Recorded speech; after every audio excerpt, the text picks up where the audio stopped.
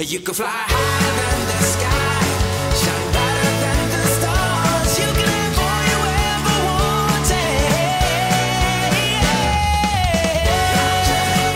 wanted. This week on the show, we have social media star, singer, songwriter, actor, and content creator, Jacob Sartorius. Hello and welcome. Thank you so much for watching. This show is all about giving you insights and showcasing brands that help you to live your best life and give you confidence. As always, I want to kickstart your morning with some motivational advice to help you to feel inspired and energized to start your day. Today, I want to talk about understanding the importance of being yourself without caring what other people think. The truth is, your positive and outgoing energy might intimidate others. Be fierce anyways. When you are confident in who you are, you're not afraid to authentically show up.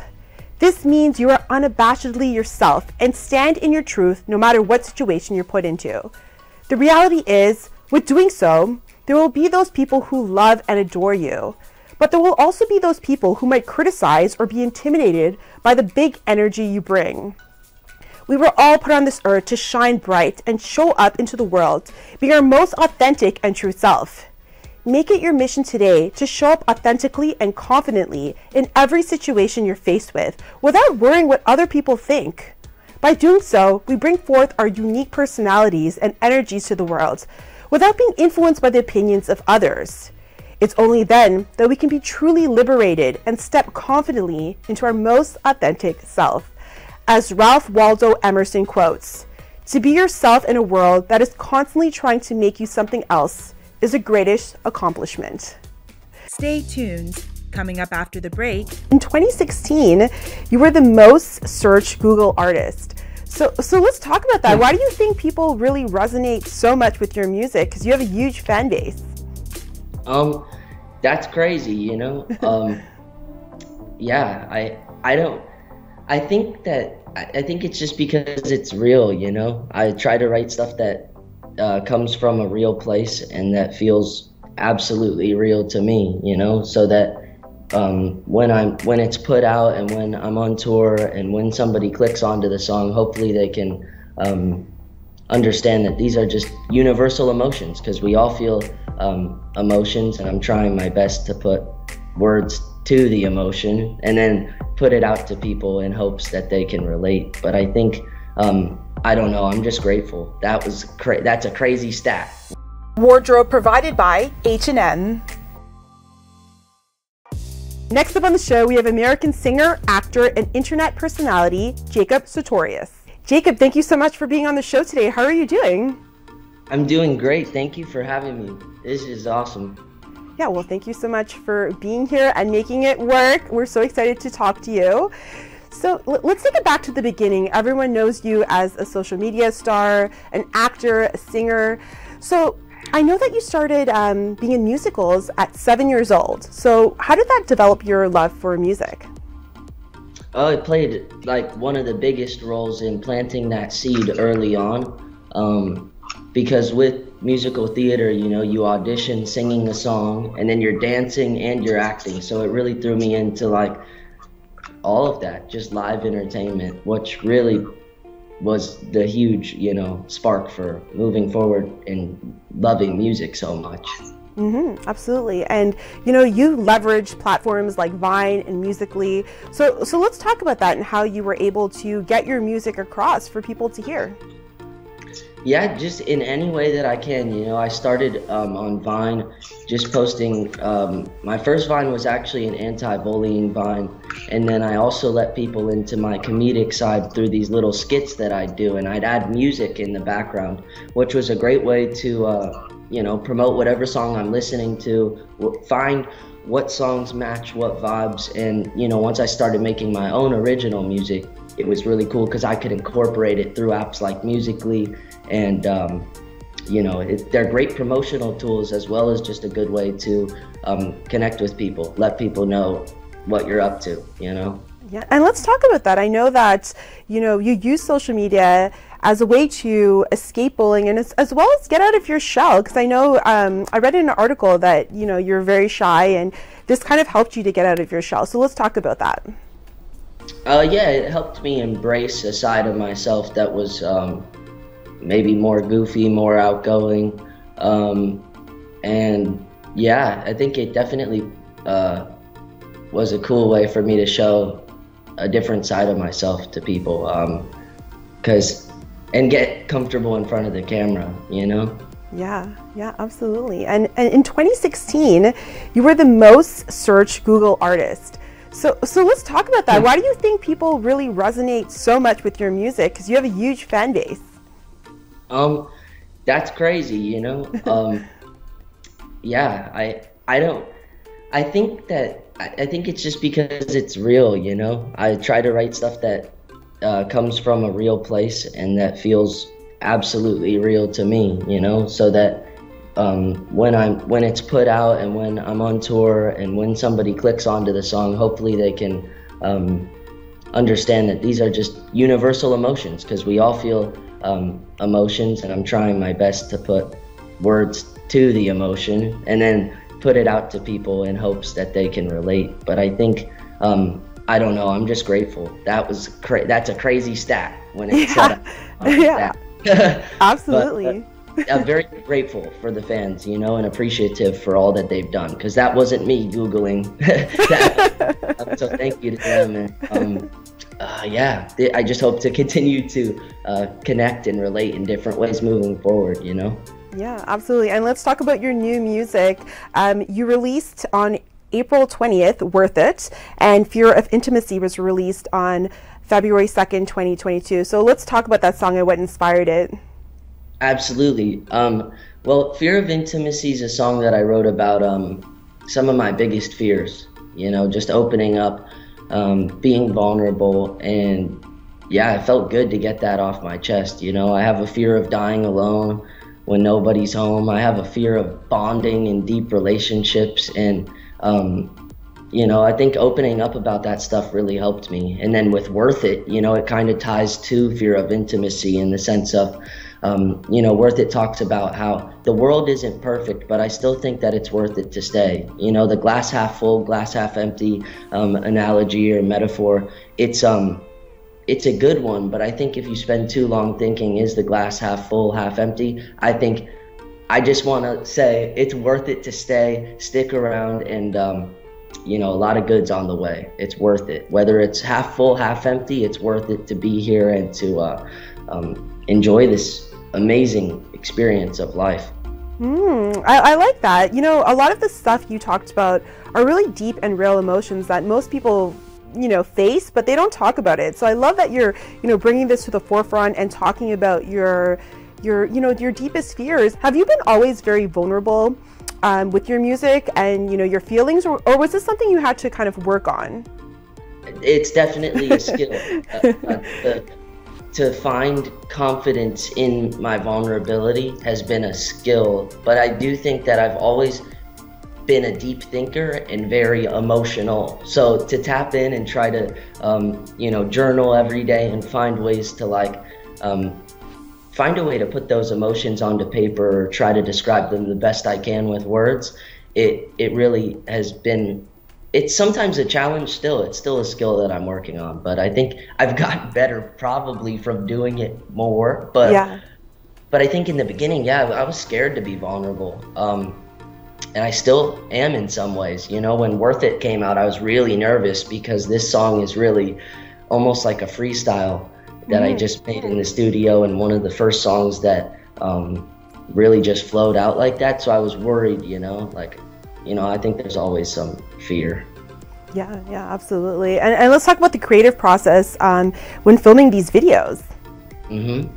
Yeah, it's always a fun time, you know. I reach out to some of my best friends and we meet up and we conceptualize together, and then we book a day and we go out and we shoot it. Actually, for Fear of Intimacy video, it was a 2-day shoot.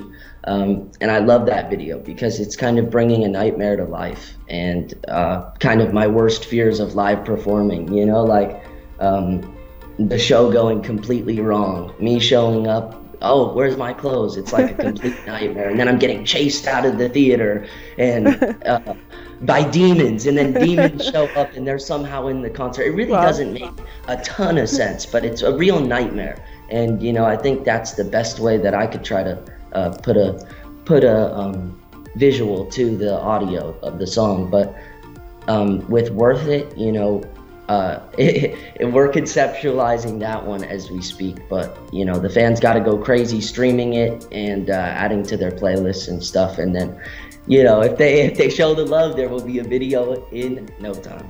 Very nice. And you've been getting crazy feedback online. So let's talk about some of the comments that you've gotten from your fans, because you're talking about really real issues, and I'm sure a lot of people resonate with what you're saying. So let's talk about some of the feedback. Of course, there's been so many nice Instagram comments, DMs, or if I'm on live stream, live comments, or, you know, they have like a guesting feature, which on Instagram where you can like kind of FaceTime someone. Nice.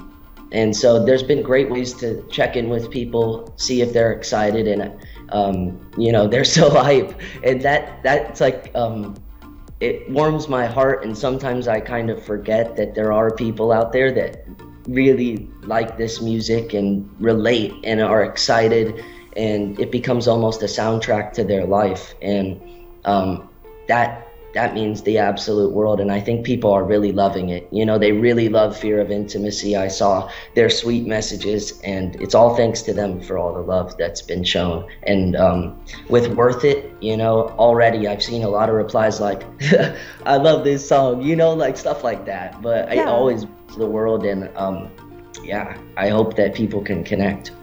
Yeah, absolutely. And how does it feel getting all of this recognition and seeing your hard work pay off? Because you have such a loyal and big fan base that really love your music. So are you surprised by your success so far? Yeah, it's always been a surprise. I try to take it day by day, but it's always been a surprise. There's been so many blessings along the way, and things that are like, just, I'm forever grateful to have this fan base and to have this opportunity to, you know, create for them. And yeah, I just hope to keep making them proud, and keep connecting, keep building this family, go back out on tour, and make memories. Very exciting. And, you know, I know that earlier this year, you also put out a documentary called Breathe. So for our viewers that aren't familiar with it, let's talk about how Wim Hof had inspired you. Yeah, you know, so Wim Hof is one of the most interesting people I've ever come across in life. My therapist actually asked me one day, he said, have you ever tried breathing?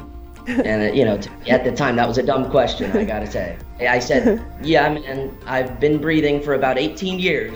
And this is at the time, I'm 19 now. And he said, no, I'm talking about this type of breath work. And I didn't even know what breath work was at the time. I was like, breath work?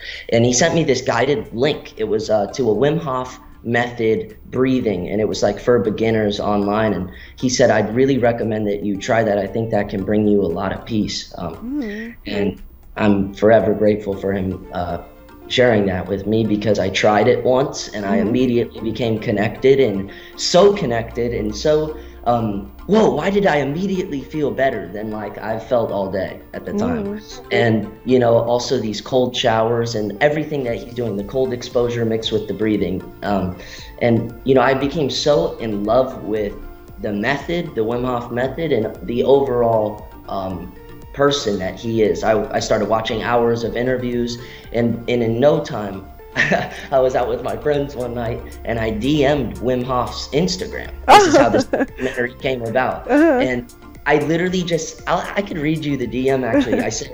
I said something like, hey, I'm a huge fan, and I'd love to bring this to my fan base, because they might not know about this, and it can be a huge resource to help.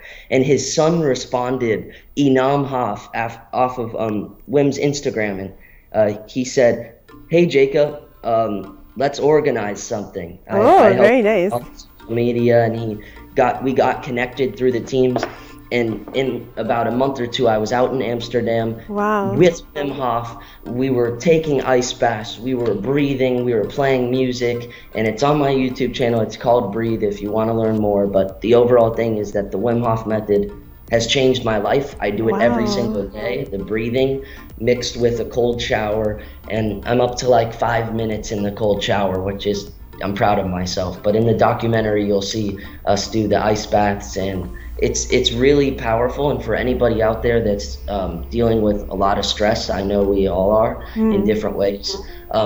This can just be a good resource, and it might not work for everyone, but it definitely, everyone that I've shown and they've started doing this, you know, I get texts probably once a week from someone that says, I've started the cold showers, thank you, bro, this is lit. And I say, thank Wim Hof, but this is a cool thing, everyone should be doing it, you know? A cold shower a day keeps the doctor away.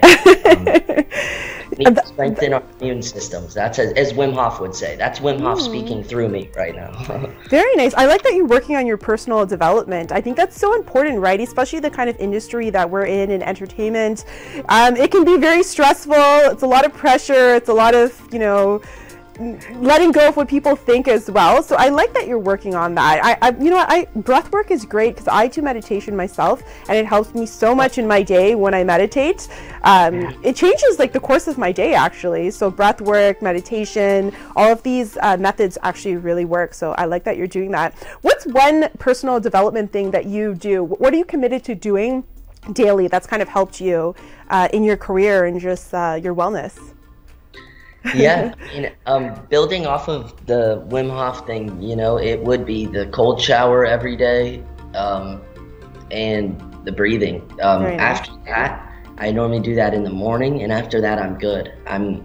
You know, I feel better. I feel ready to attack the day. I feel like whatever problems might come my way, I'm ready to handle them just from doing the cold shower. It's really, the cold really shocks you, and I think the reason why it might help so much is because if you're willing to deal with the discomfort of the cold temporarily and put yourself through that, then for the rest of the day, whatever unexpected problems that pop up, you know, it's almost like whack-a-mole sometimes of all these different things. It could be within ourselves, outside of ourselves, all these external, internal problems. And this allows me to at least have like the focus to know, hey, I have already challenged myself once today, so I feel good. Yeah. It just boosts the confidence for the day going forward. And the heart rate's down. I think Wim Hof says, you know, I think our normal heart rate, I think it can go down,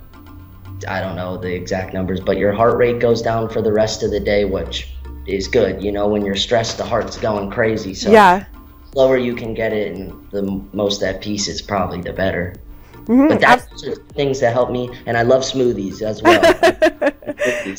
You know what, the cold showers are almost like how life is, you know, you have to get through, or fear, you have to get through the discomfort. It's kind of uncomfortable at first, but once you get through it and you push through the fear, then life becomes good, right? So it's almost like an analogy. The cold is like a mirror, you know? Yeah, exactly. You know, I created this platform to inspire, to motivate, to uplift my audience, and to showcase that anything is possible if you have a vision, a dream. So, you know, what advice would you have for someone that's maybe not seeing their goals manifest, going through a difficult time, maybe is fearful to take that next step in their career? What advice would you say to them to uplift and inspire them? Of course. Yo, thank you for doing this platform, by the way, with that goal, because I'm sure so many lives are impacted by that. Like, that's amazing. And to anybody watching this out there that's got a dream and it might seem too big, it might seem like you're looking at the mountain in front of you and that's where that dream seems, I want you to know that starting today, your dreams, everything, all this good positive energy is coming your way, and it all starts with your belief that it's possible, because every single thing, the light bulb that was invented, the telephone, this all came from the mind. These are people that came to Earth that had a thought of something that wasn't out there already, and they followed it, and they changed life forever. So if you have ideas that you think, no, that's too crazy, don't let them go. That's what makes you so special, and you're loved, you're powerful, you're strong. You're somebody that a lot of people look up to, and just keep shining, standing in your light firmly.